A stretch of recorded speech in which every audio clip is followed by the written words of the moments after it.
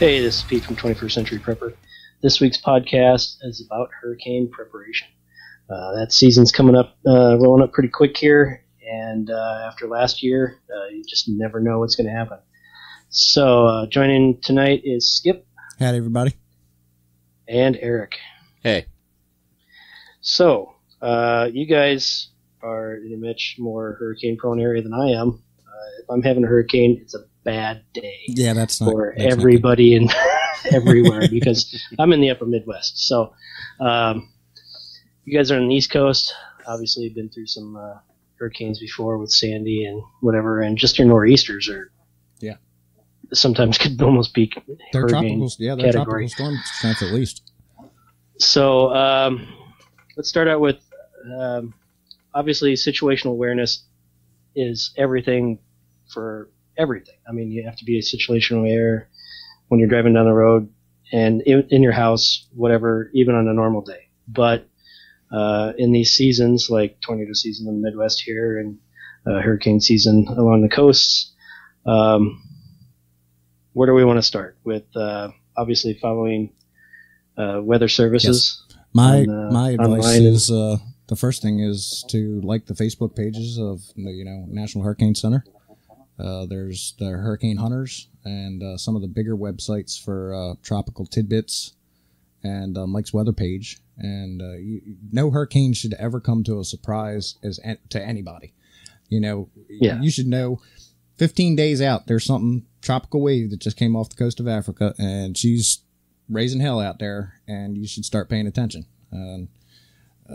That's my big advice for anybody that's on the East Coast and even the Gulf. I mean, sometimes you get storms that literally come off of South America, travel north, they become a Category 1 or 2 hurricane real quick and hit Florida or someplace in the Gulf. So my first and foremost is if you're on the East Coast, go to 21stcenturyprepper.net. We have all those listed under page links, and that's a really good place to start. Okay. Part of the big prep for hurricane season, obviously, is having supplies on hand, whether you think you're going to stay, because you never know what they're going to be when they come ashore. What are some of the items that you should have on hand early? I generally like to keep some plywood on hand, tarps, plastic, make sure that I have plenty of fuel for generators, or if it gets to the point where I think it's going to be too bad that we have to leave, I like to have a couple gallons of gas on hand to put in the truck to take with me. 2x4s are always in demand. I like to use screws over nails because you can reuse them over and over again. Being here on the East Coast, we have a fair amount of times that we have to reuse stuff over again, and there's no sense in going out and buying brand new. I like to walk around the property and check out, my tree limbs, see if any look like they could come down. Just do a general police of the area, batten down your lawn furniture, tuck your trash cans away, make sure all gates and everything are closed and secured and just do a visual inspection of your house itself. Look at the siding. Look at possible problems with your roof. If there would be a problem, then you'd have your tarps to cover it up and your 2x4s to go on and such. Mm-hmm. And if you have a generator, or if you're going to get a generator, make sure it works. Yes. Make sure it runs. Yes. You don't want to go out there the morning after you lost power and try to start your generator and it doesn't start. That would suck. So on that note, anybody that does have a generator, I'll say it right now: learn how to clean the carburetor, learn how to clean the jet, because I guarantee it's going to get gummed up if you don't have that thing running, some kind of constant a lot. So make sure you know how to take that fuel bowl off and clean the jet, clean the carburetor, and get that junk out of there. And keep the generator far from windows, doors. Yes. Yeah. Even if they're closed, you can still get CO2 leached through. If it's on a leeward side of your house where, you're not getting much wind and rain, it could still have the ability to, wind up giving you carbon monoxide. Yeah, and poisoning. never, even if you put it in your garage with the door up, and I've seen my neighbors do that. I've seen generators explode, their engines, they blow up, stuff happens. If that thing goes up and starts to fire in your garage, well, then you're really screwed. So never, ever, ever run a generator indoors. Even if you think it's safe because you got your garage door open and the back window open and everything else. That's just a really bad idea. That's good advice there. I would probably do that. Well, I seen a Honda generator come unglued one time, and when I say it come unglued, I mean that rascal come unglued. So that was eye opening. Yeah, I know it suck. Oh, every hurricane's passing through, and my house is on fire. What more can go wrong? Well, we'll say you should have your fire extinguisher right next to your, in that area too. But oh yes, that's very important. Have fire extinguishers all over the place. So, couple other things in the house, just like in Tornado Alley here, know where your gas shutoff valve is in case there's issues. Throw your breaker on your electrical panel. Water, obviously, shutoff valve for your water if you know where that is. Because if the water is still pumping through the system and let's say half your house goes away, or even just the bathroom, and exposed pipes are shooting water out everywhere. You want to get that turned off. What else is there? Water on hand, obviously, not just to drink, but also to flush your toilet. And you don't have to go out and buy 24 packs or 30 packs, or I'm sure Sam's Club will probably come out with 108 packs someday. Fill your tub up, fill your totes up. I got 15,000 gallons sitting in my backyard right now in the pool. Think outside of the box. In the pool, yeah. But you can use containers in your house. If you're going to flush the toilet with some bunch of water and you got a trash can, like a 13-gallon trash can that's you use in some room that you don't use a whole lot and it's not full of trash, fill it up with water. Because if you're just going to flush the toilet, it doesn't have to be clean water. The toilet doesn't care if it's flushed with clean water or dirty water. It doesn't, as long as you don't have big chunks of something. Well, on that note, I will say that if you have a septic tank, you have to be careful with some of that too, because if you're flooding here like we did in Sandy and you have torrential rain, don't flush it too many times. I hate to say that, but if you're already getting groundwater going into there and it backs up all of a sudden, boy, you don't want that in the middle of a hurricane. If it's yellow, let it mellow. Yes. If it's brown, flush it down. It's a good adage to go by. Yeah, that's a good one. Well, remember, I'm in Minnesota. A lot of lake homes and lake where that's. I bet you that's every fifth cabin on a lake. There's a little plaque above the toilet stating that exact fact. So. Well, it'd be a good time to get your septic system pumped out right now, too, prior to the season. True. So come in. If you get it pumped out, come in, have someone come in, pump it out. That way you're good to go for the summer. So. Well, remember, you're in a hurricane situation, and it is raining, so worst come to worst, you get a couple 5-gallon buckets and put a rock in them and collect water that way, too. Yeah, definitely. You just put them under your drain spout. Exactly. Yeah, right. Exactly. There's no shortage of water in any hurricane. That's for damn sure. Yeah. So you don't have to be one of those people running out that they show in the news at last minute. Please don't be one of those people running out and buying lumber at the last minute, or buying water and standing there going, "We're out of water." You tried to get a generator. Eric actually has a story about that. Water's good for a long time, and you throw it. Don't have it sitting out in the sun in your front of your house or whatever by the bay window, but tuck it in the closet, and it's good for a year or more. So, and you can drink it, and you can give it to your pets and whatever, and then go buy another case. So it's just water. It's not gonna. Well, Eric actually has a really good story that can teach people a lesson here about right before a hurricane. I'll let him go into that. Yeah, I think it was Sandy. I'm the king of overkill. I have backups for my backups. Well, the only thing I didn't have at the time was a generator.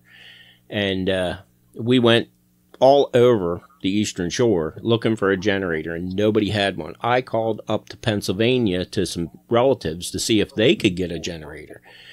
as far up as Harrisburg, Pennsylvania, they were all sold out. I lucked out and it was a last-ditch effort. I was driving by a lumber store and ran in and asked them, I said, do you have any generators left? Well, they only had like a 1,000-watt generator. But it was enough that if I did lose power, I could cycle it between the refrigerators and the freezers, or I could use it to watch TV if we did lose power.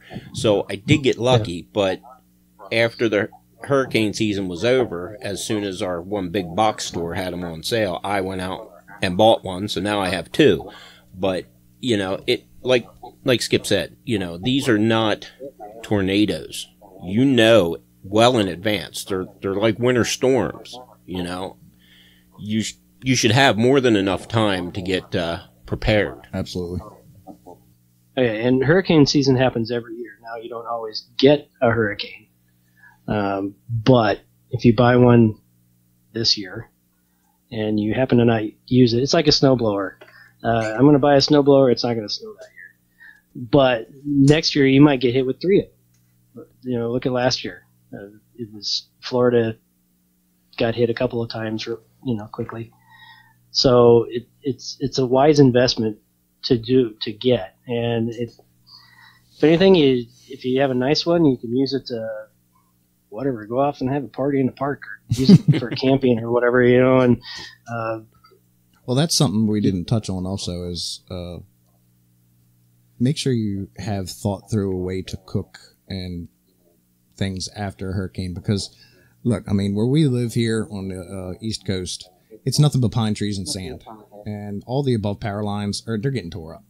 They're just getting tore up. And you know, you got a barbecue grill, it's gas. Well, make sure your gas is filled up for that. If you've got an LP gas camp stove or something, just make sure you've got your stuff that you need there for that, because you're going to be without power. How long? I can't say, but my experience with Sandy, what was it, 8 days, 9 days? I think it was 8 or 9 days without power during Sandy. Isabel, I was out for close to a week. You know, it's really fend for yourself. It's the wild, wild west. So you need to make sure you have the ability to do the things to take care of yourself. Yeah, go out and snag an extra LP tank for your gas grill, or get a nice big old 100-pounder. I need to get a couple of those bad boys, because I'm going to have to rely on LP heat in the winter. So I need to have a lot of gas to, you know, if I have to have some extended power outage at all, I need to have a lot of gas on hand. So, okay, we covered a lot of prior to a hurricane. Also, well, evacuating or staying. Obviously, that's up to the individual. If you feel confident that your house can handle it, depending on what the size of the storm is, obviously.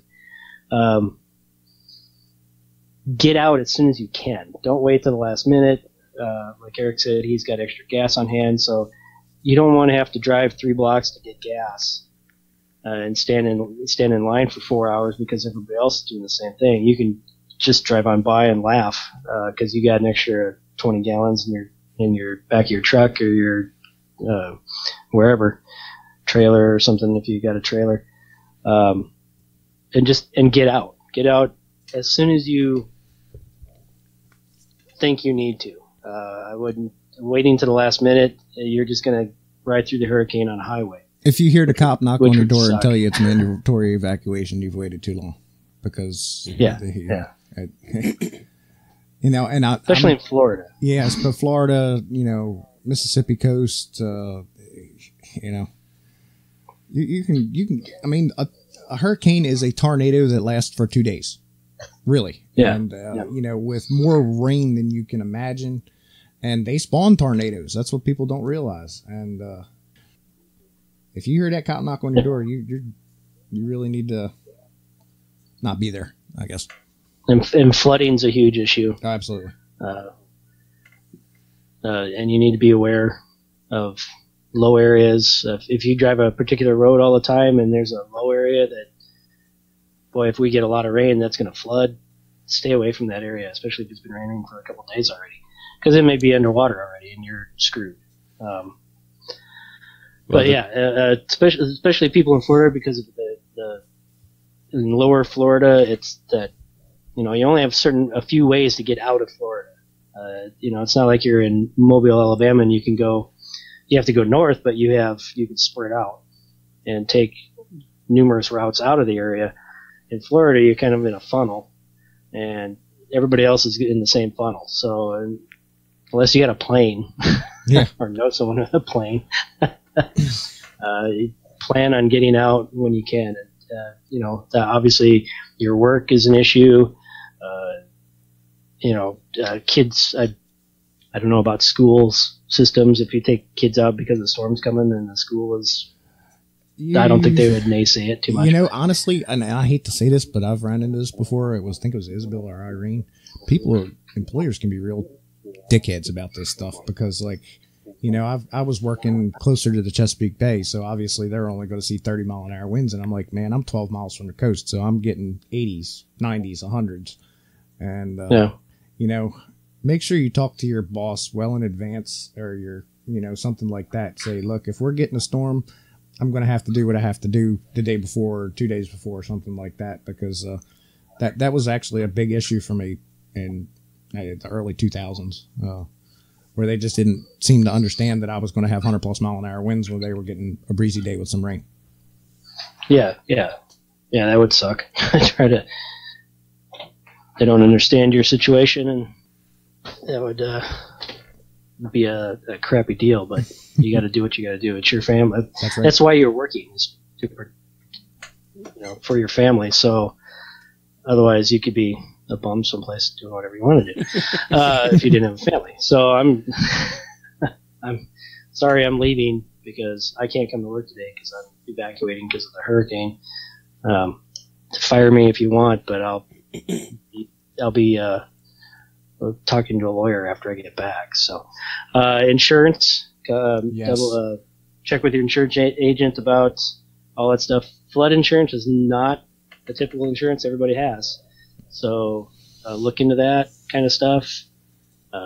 Find out if you got the right type of policy that you need for your house and your property, not just your house. I mean, everything, cars and boats. If you have a boat or extra buildings on the property or whatnot, make sure you have your insurance is the right insurance for you.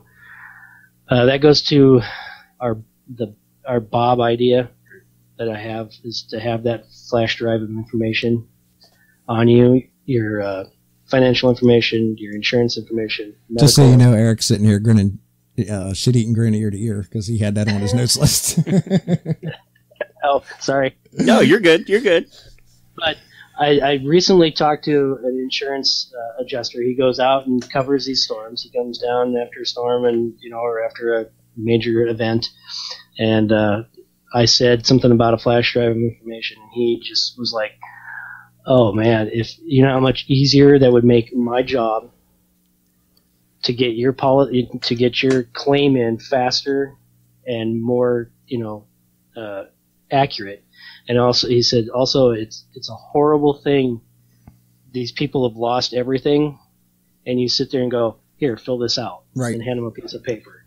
He said it's Where do you start, the stress on people after they've lost, everything that they possess to a wildfire or a hurricane or whatever. He said it's horrible. If they can, I hand them a piece of paper and they smile at me and hand me a flash drive back and say, "You fill it out."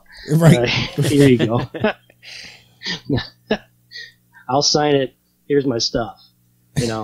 He's like, that would be if everybody did that, he said that would be the greatest thing that could happen because people would get more on their claim, because you're sitting at a card table under a tent, with a bunch of people that are in the same circumstance you are, and you're trying to remember what the hell you have. It's just, it said, yeah, the information on a flash drive would be perfect. Well, that's another thing that we probably ought to talk about here is when you're evacuating is to have a plan of things that you want to evacuate with. Again, no hurricane should ever come as a surprise to anybody because, we just said in the beginning.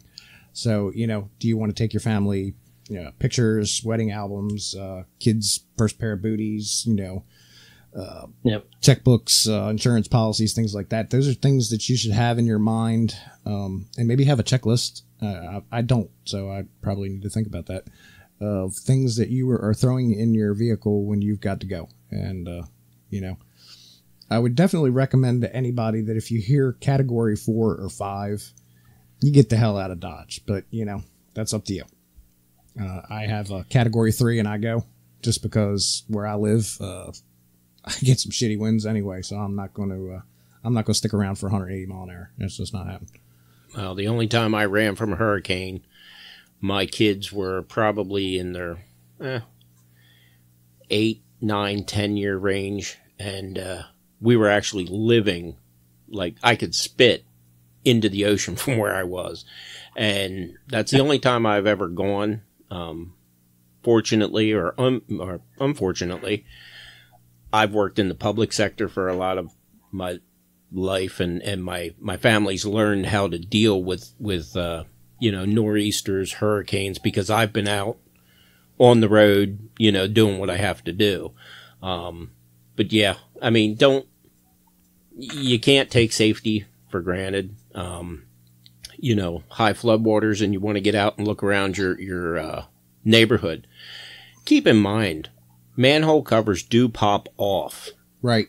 Yes. And the one area that I worked, we almost lost a little kid, because the water was up to their dad's knees, and the kid's just running around playing and halfway fell into an open manhole.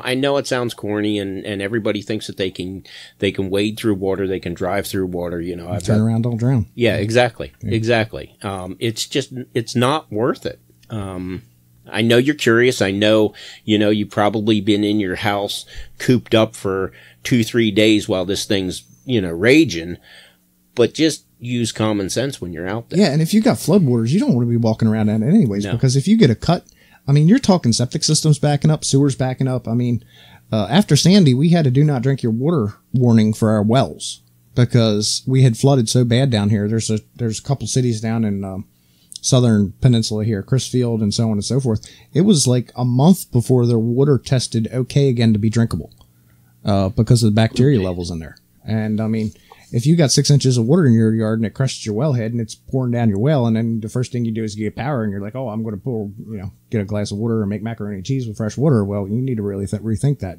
flush your lines. That water's, it's nasty, man. I mean, you can be talking salt water from the ocean, brackish water from the whatever, and, wastewater treatment plants overflow, and that's not just for private wells. That's public water system too.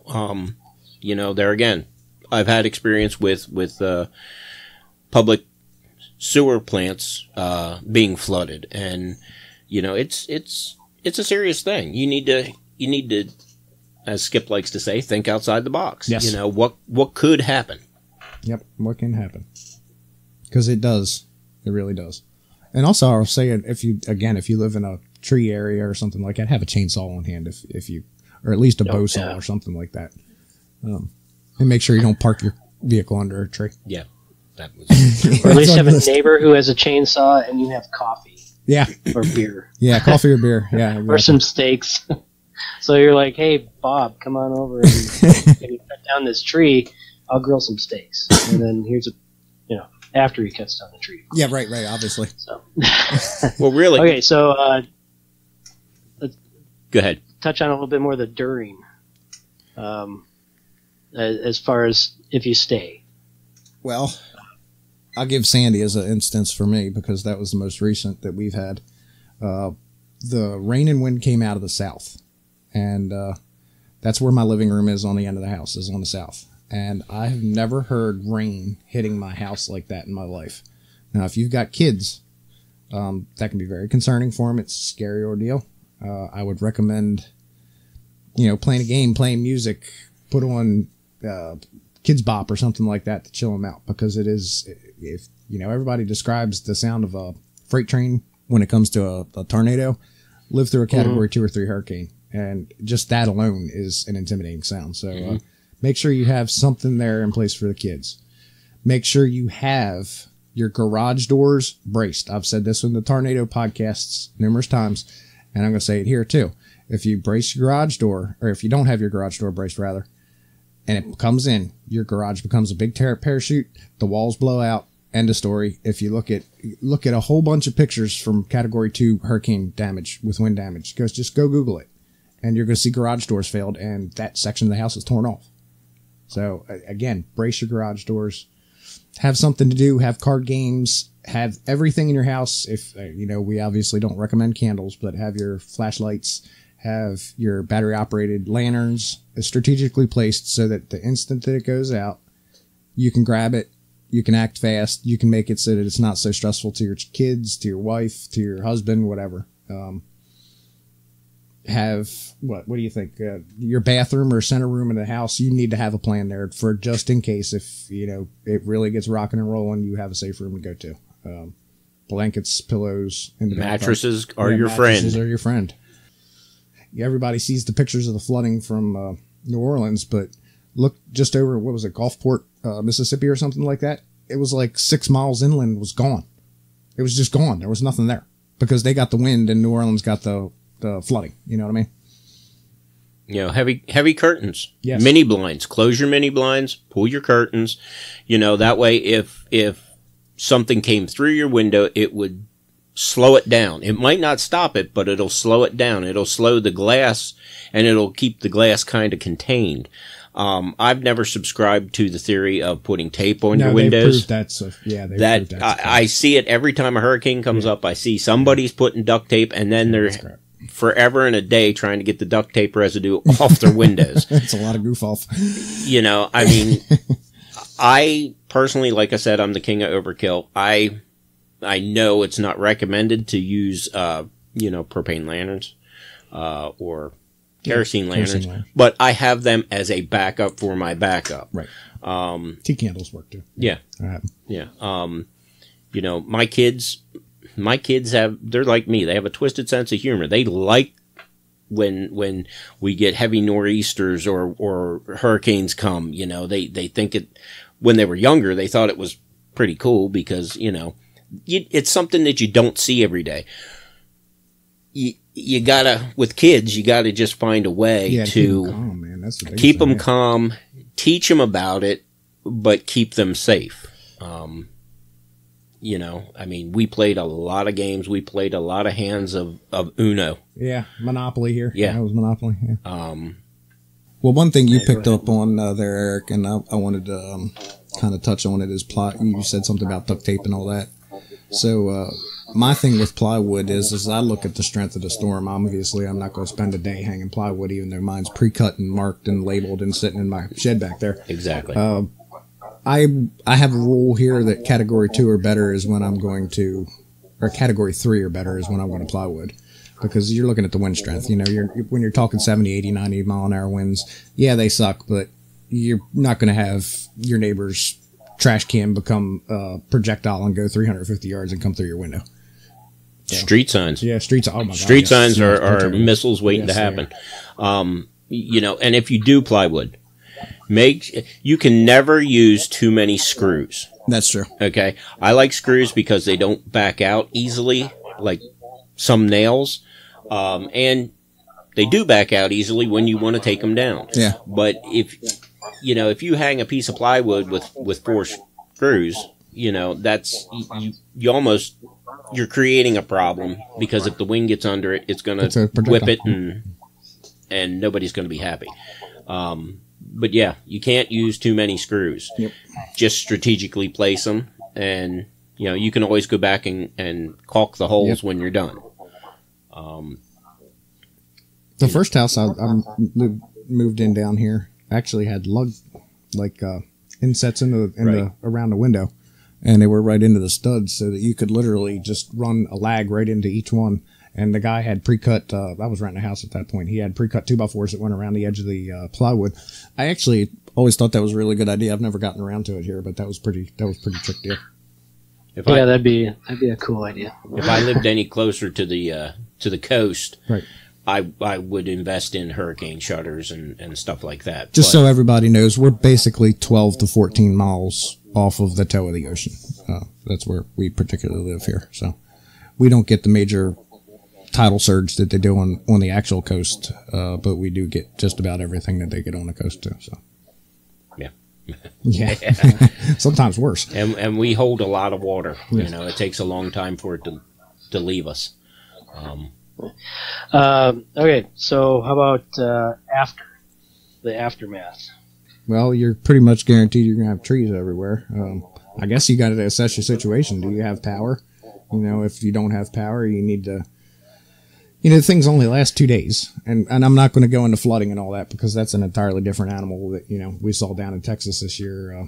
You obviously really need to use your common sense with that, but I don't think anybody could prepare for what happened in New Orleans and Texas with that flooding. I mean, yeah, that was crazy. Yeah, I mean, it was literally like 5-6 hours, and the water was feet deep in the middle of the night. Yeah, feet and feet deep. So.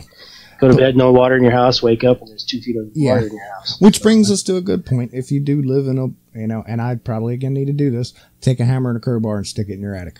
You know, and I really need to do that.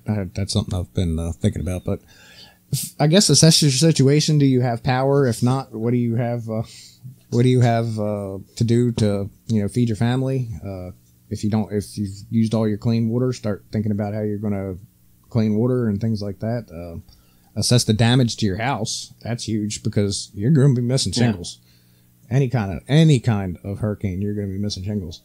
You know, you might have to get up there and tarp, which me and Eric had to do recently, and you know, well, you're responsible for your property. Yeah. The first thing you need to understand is when you walk out, if you don't have power and you see a down power line, it's like a gun. Treat it like it's loaded. Treat it like it's hot. Stay away from it. Yes, absolutely. Electricity can jump quite a distance, especially if you're standing in a big puddle of floodwater. You know, you know, and if you see a line that's down, have the numbers for your utility company. You know, I'm sure they're going to be busy, but you can log where the down is and go from there. That's a good point. And that brings up one thing that we didn't touch is make sure you have your cell phones charging. You plug them into your phone, into your car charger. Everybody has a car charger nowadays. So, I mean, get your stuff, make your phone calls, let your family know you're okay. Sign on to Facebook because I'm sure every member of this group is on some kind of local Facebook page and get an idea what the rest of the world looks like out there. You know, we've said it numerous times, knowledge is power. We'll collect as much knowledge as you can. If you've gotten out of it unscathed, you know, just with power loss and little shingle loss and stuff like that, well, the last thing you want to do is just try to drive up the road and you find out there's feet deep water up there. So, you know, I don't know. Common sense. Yeah. Find out what's going on around you. If you're in good shape and the other side of town is in bad shape, and you got some friends over there, let them know. If they can get over to you, then more the merrier. They, you know, if they come over bring some food. You know, whatever, come and chill, especially if they got kids or absolutely elderly parents. And that's another thing prior to a storm. If you have your sister lives in town with her 2 kids, she's divorced and she's got 2 kids and whatever. She lives in an apartment building. Invite them over. You know, if you're confident and feel that your location is safe, get friends and family to come over. If you don't think their location is as safe as yours is.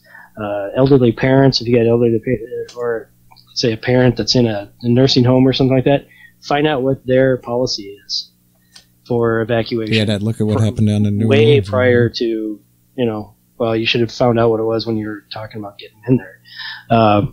If there's a chance that they're going to be evacuating where they're going to evac to, if there's a chance you could take them out of the nursing home for a few days and handle them at your place, you know, depending on what they're like, their condition is, obviously. That relieves some of the pressure on them too, so then they can give better care to the other people that they have. You know, it's obvious. It's all up to you what your situation is. We can't tell you everything to do, and we can't tell you to leave. If you live in a house that's cinder blocked, and you got the strapping on the roof, and you're great and all together. But it's all up to you, just like everything else is in the prepping world. Well, I know everybody fantasizes about you're going to be shooting your neighbors, and you got these mass hoarding gangs coming through, and Jesus. But I'm going to tell you, and this is the truth. After Hurricane Sandy, man, there was some areas here that were really hit bad with flooding, especially, and there was people just going and donating their time, going down to, like I mentioned this town, Chrisfield, numerous times. They were going down there and helping them rip out drywall, furniture, and carpet and stuff like that. And I mean, I saw a side. And I can't speak for Eric because I think he was down at the beach at that point. But no, you weren't. You were in town, weren't you? Yeah. Yeah, you were in town. Yeah. I've seen neighbors come together and help neighbors. My neighbor brought his backhoe here because I lost a tree. He just brought his backhoe here and shoved it out of the way so that we could move. And, I guess it depends on where you live because you've heard all the horror stories and all of New Orleans and the rioting and all that. Yeah, and the horror stories do, and it's been driving me nuts for the last 3 weeks to a month. There's these horror stories on other subjects. These horror stories of these slack-jawed millennials and all this crap about they don't know whatever the hell they're they don't know how to do anything. They can't open a can of beans or whatever because of that stupid video of that girl opening that can with her can opener. And everybody takes that as that's everybody in the world. Yeah. Every millennial is an idiot. Every millennial is not an idiot. I'm sorry. Not. Well, I've got 3 that aren't. So you got these safe zones in colleges. UCLA's got a safe zone for students because 100 students wanted it. How many students there are at UCLA? Right. It's like 35,000. So they have a safe zone for 100. That's not the majority. That's a freakish minority of people. So we need to get away. This is going to turn into a nice rant here. We need to get away from this BS idea that people suck and they're stupid and they're idiots. There are people that suck and are idiots and stupid. Idiots, but the vast majority are not. Look at all the great stuff from Houston last year. The people going to in their boats, going to rescue people. Was it the Cajun Navy or whatever coming in and helping people? Yes, sir. Member of our page and runs his own page, PG Smith, goes down. He's still going down to Houston and helping out. It's a crock of shit. Yeah, no, I agree. That we're all going to turn on each other and be eating each other within 2 weeks. I've seen that. And it's just like, oh my God. I would seriously leave this rant in, man. Oh, I'm leaving it in. Don't worry. This notion that we're going to turn on each other. People watch The Road and they're like, oh my God, look at they're eating people. Well, that's like 8 years after the event, whatever the event was, because they never did tell us what the event was. And it's a movie. It's a story. Oh, come on, we're not going to have Negan versus Rick in the first 2 days? There's not one neighbor here that I would throw on the grill. I'm sorry. Oh my goodness, that's funny. It never ceases to amaze me how a tragedy will bring out the best in people. Yes, absolutely. Oh, yeah, it does. I mean, not to continue the rant, but just look back at 9/11.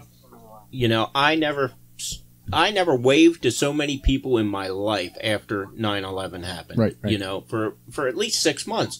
We were all one great big neighborhood. We were all one great big family. We all suffered loss in one way or another. So, I think tragedies bring out the best in people for the most part. I mean, of course, you're going to have opportunistic people, but... That's why we're armed. I can neither confirm nor deny. Yeah, right. And that's why we stress situational awareness. Exactly. There's dickheads everywhere, but to think that the majority of people are dickheads is just kind of asinine. That the first hurricane was coming into Florida, and that one video of some people breaking into like a Nike store or something. Oh, right. That played for weeks and weeks, and people were just grinding at the gears, and it was one video. We never saw any other videos of looting and whatever. And this was even before the hurricane hit. Stores had just been closed and whatever. But yeah, so well, and I've heard a lot of the people on the pages point out Puerto Rico, and you really can't compare anything that's going on in Puerto Rico with the power grid and everything else to anything that's going on here. I mean, if you live on the coast and you're in any kind of house that was built within the last 25 years, it's up on some pretty big hurricane codes, and if you're in a house that's 100 years old, she's seen a whole lot more than you're ever going to see. So, it's still standing. It's not like we're living in the backcountry, I guess, is what I'm saying. You can't compare what they're doing in Haiti and some of those other countries and stuff that get creamed. That's not comparable. A small island nation where they make $5 a week. It's acceptable. Puerto Rico is known prior to the hurricanes for corruption. Right.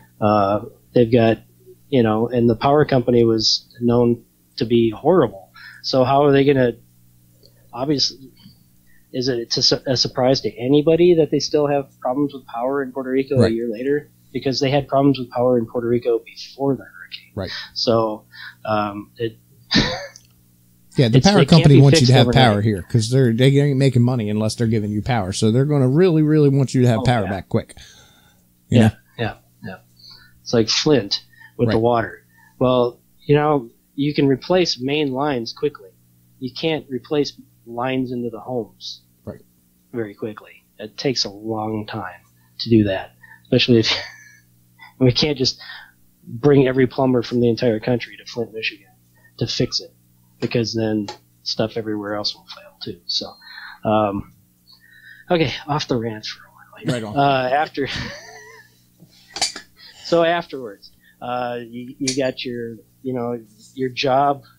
Who knows when they'd call you back up? But you have to be prepared to, if your job opens up, let's say your job is someplace that didn't get hit that bad, and you have to go back to work because you got to pay the bills and they need you.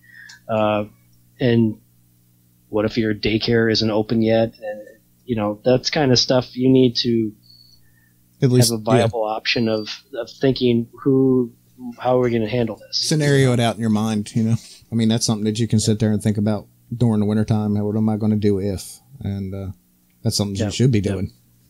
Is what do I do? Might be a reason to bring your sister over with her 2 kids. Cause exactly. Maybe she doesn't go back to work right away, or maybe she works a different shift than you do, or your wife does, or whatever, and you can trade off, or your neighbor isn't back to work yet, so the neighbor comes over, or your kids go over to the neighbor's house, and you go to work, and you, whatever, come back with Burger King, because you're tired of grilling yourself. The Burger King tastes so good. So, that flame broil. Water, you touched on if you have a well, to be careful of that. We didn't touch on it during, but it works for the after too.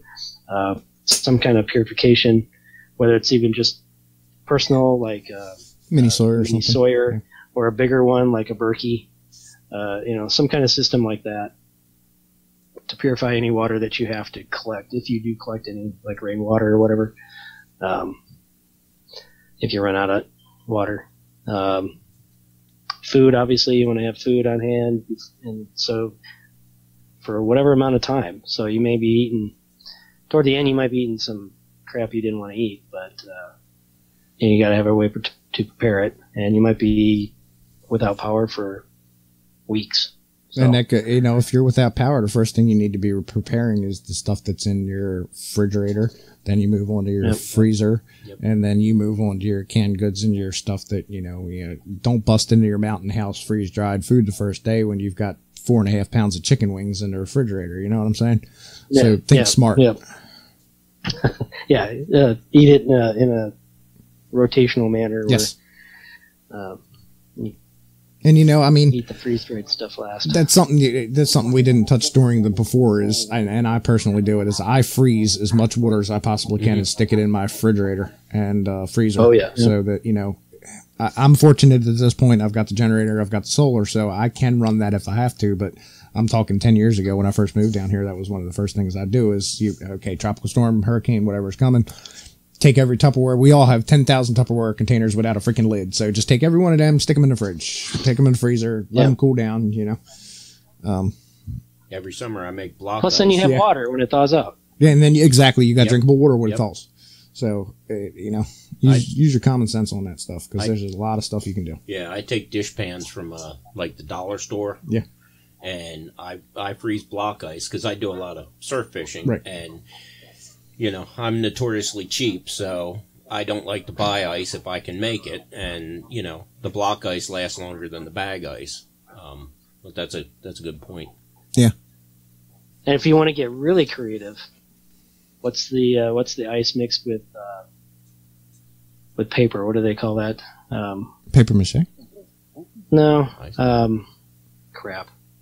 I can't remember what it is. If you mix it with like shredded paper and whatnot and sawdust, they wanted to make an aircraft carrier out of it in World War II. I have no idea what you're talking about. I can't remember. I'm going to Google it here while I'm talking. Crap!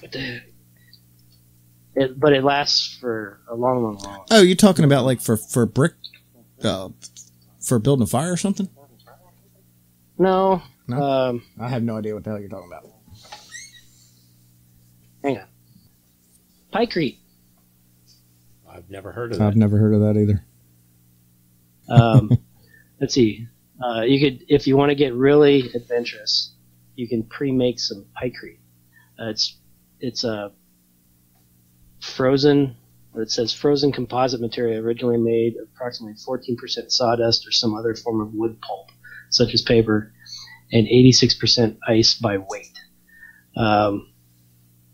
It came up with by a guy named Jeffrey Pike, and he wanted to make an aircraft carrier out of it for the Royal Navy. All right, but what do we do with it? It obviously could float around in the ocean and not thaw out. And physical properties can make the material comparable to concrete. All right. But it takes, because it's got that mixture in it, it takes a lot longer to thaw out than it does regular ice. I got you. So it's not the greatest thing for keeping stuff really cold, but the ice would last a lot longer. So it's more of a building material type thing than, but it's 86% ice, so it's going to be cold. But that would be a project right now, not 2 days prior. So, other stuff that afterwards, you might have to leave after. I had a buddy that was in New Orleans or outside of New Orleans during Katrina. His house was perfectly fine. It's a lovely thing. It had a section of his fence blew over, and he lost some shingles on his garage, I think, if I remember right. But he decided to leave when the mall that was 3 miles away from him burned because there was looting. So he was like, nah, we're not going to sit around and wait for this crap to happen to us. So he loaded up their vehicles and attached his boat to his truck and threw more crap into his boat on the trailer and took off and ran into a police roadblock a few blocks from his house. He knew one of the officers in a roundabout way. He ended up leaving them 5 gallons of gas and a box of shells. So, and then he took off and left. And I think he left and I think he was only gone for a week and a half, and then they went back home. But nothing ever happened to their house. But, that's good. You may have to leave afterwards, so be prepared to that in case there's some kind of issue. So. Well, I think everything that we've covered on afterwards is just assess your property damage, assess the situation in the community you're at, assess what your needs are at that point, food, water, etc., and make a decision off of that, and check on your family. Your family might have lost a roof, 2 towns over or something. So I really can't think of too much afterwards. Obviously, you're going to have cleanup. You're going to have tree limbs down. If it's any kind of hurricane, I'm not talking like a stiff breeze. I'm talking a legitimate hurricane. Information is power. I think we covered that with getting on Facebook. Turn on your local news. As much as most of us probably hate our local news, turn on your local news because they're going to have it and they're going to show you where the hot spots are. So you know where to not go. If you have flooding, have someone outside of your area, even if it's you're 300 miles away. If you're short of supplies in your area for whatever, if you've got a family member or a friend or whomever that lives, even 300-400 miles away or 200 miles away, and you can get a hold of them, see if they'll pick up some stuff, and bring it to you or bring it partway to you and you get out of your area and go pick it up and then, that's just make your own little supply route. Don't worry about Walmart getting resupplied. Right. Or Piggly Wiggly or whatever. Resupply yourself. You take a little bit of the burden off the entire system. That makes it easier for people who don't have that ability to get their life taken care of. We just have to look out for everybody else. I know that goes against what a lot of people say, but truth be told, back that's to the not rant. how it works. Yeah, back to the rant. Don't be the dick. Oops. And my biggest thing is water, and everybody has seen the pictures of the grocery stores and Walmart, and you can't buy a bottle of water. So we go back to the after. Okay, you've gone through flushing your toilet water, and you spent 2 days in your house basically for a legitimate hurricane, and you're stuck in there. So you might have went through some of your water. So if you're getting low, that should be your first priority is what am I going to do? Because hurricanes don't, you lose power, you don't have air conditioning, and it's usually humid as hell after a hurricane, and it's usually hot as hell, and you're going to be sitting there frying, and your kids are going to be saying how they're thirsty and everything else, and water has become a necessity really, really, really quickly. So have a plan. I would throw some solar up on my roof and make sure my kids can play the video game. I'm already there, buddy. Already there. I'll be turning my well on. You better guarantee that. We're out of power for a week and a half. I might not have kids left. Well, speaking of water and afterwards, you might want to try to, before the hurricane comes, get the number of a testing lab so that after the hurricane's over, you draw a sample of your water and have it tested to see if it's still potable. Then you can address that problem. Yep. Now, I don't know about your town, but our town here come and tested our wells. They came over and they had a testing that they did right then and there. So we fortunately, in this situation, I'm on public water and sewer. Yeah. But unfortunately, I'm on public water and sewer. Right, I got you. So. Yeah, so we're on a well here, and they came around and tested the water that the actual township did. And I don't know if that's a normal thing or not, but that's what happened here. And I think it was the health department, too. Maryland Health Department come out here and checked everything. So, yeah, check with your local authorities even beforehand. Yeah. Would you come out and check water before? And when in doubt, boil it. If you really have a doubt, just boil your water. Yeah. So, okay. I think we've covered just about everything. Just again, back to the situationally where, it's hurricane season. It's coming up. There's a good chance. We already saw that storm come up through the Gulf that dumped a lot of rain. And then it was last week. So check those websites out that Skip mentioned earlier in the podcast.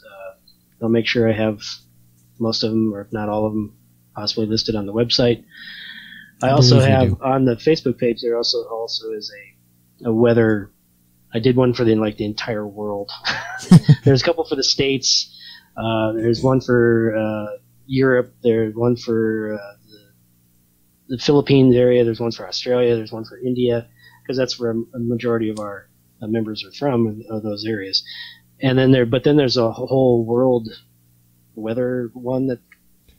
So, Pete, there's one thing I actually do that just came to my mind that I would like to touch on real quick. And we've all seen our friend on Facebook that shares the one picture of the model of a hurricane that makes it look like the world is going to end where you live. Okay. And you can get caught up in some of these little fly-by-night weather pages and stuff like that.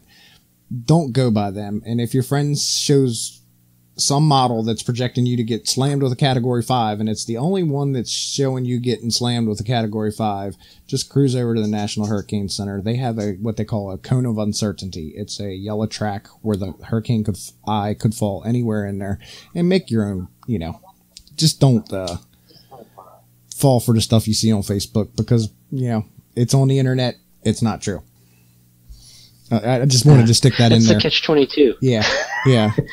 Don't listen to prepper pages, but listen to prepper pages. Right.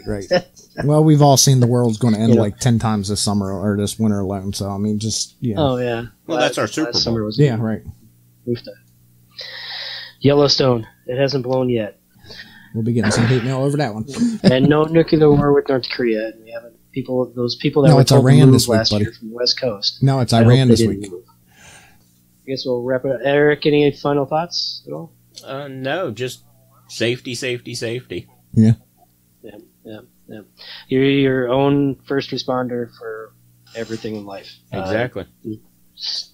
Situationally aware. Med kit, we didn't touch on medical kits. But, I kind of assume that people are preppers. They should have a first aid kit. So maybe I'm assuming too much. I hope we get a few people that aren't preppers that listen to True. this and then become, at least aware of what they should do. Prescriptions. Get in there. If you're getting low, call up your pharmacy, get it refilled. If you have to have like insulin that needs to be kept cold, make sure you have it. Just forget about your food. If you need insulin, make sure you have some way to get it. Because you can go.